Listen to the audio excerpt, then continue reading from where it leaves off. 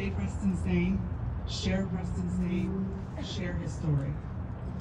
We know video footage of the night Preston was murdered is out there.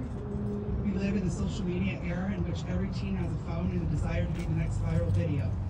The obscene amount of teens that were there indicates that at least one video that indisputably names the murderers exists. Maybe it's deleted in your kids' phones.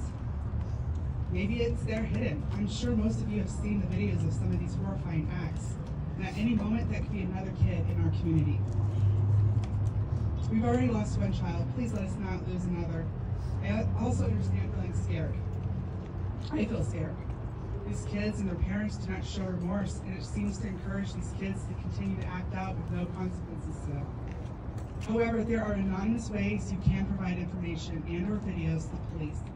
I ask that as a community we continue to share information, we continue to search for the video of the night Preston was murdered. I ask if you know something, you hear something, you see something, report it immediately. They would like us to let this die and fade out into a cold case file. But this is our child, this is our community, and we will fight against this evil that is lurking.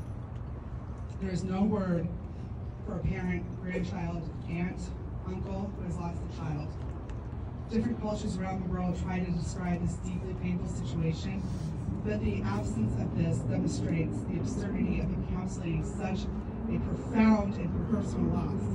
The violent attacks that these ruthless kids are not only willing to do, but brag about brings an even deeper level of grief that I believe shatters his soul. I believe together we will find justice for Preston, as much peace as one can have for the Lord family, and a stronger community. We all would like to thank Gilbert Police Department, and we appreciate your support and protection.